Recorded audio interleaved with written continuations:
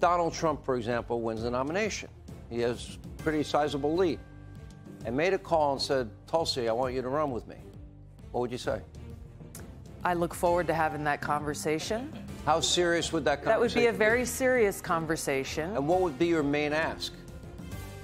I want to be in a position to help protect our country's freedom and to prevent us from getting into yet another catastrophic war. And you I don't just want to be a picture on the wall. I don't want to just be somebody who cuts ribbons. I want to be in a position to actually serve our country. So you don't want to be Kamala?